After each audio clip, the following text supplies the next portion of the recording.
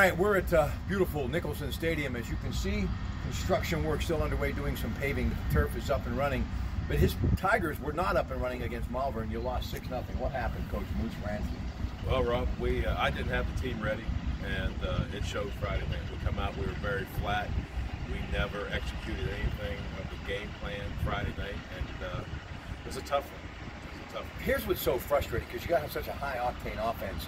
When something like that happens, obviously you talked about coaching and, maybe even getting the kids ready, but it was just one of those nights. I mean, it happens, and I think you can actually learn from that.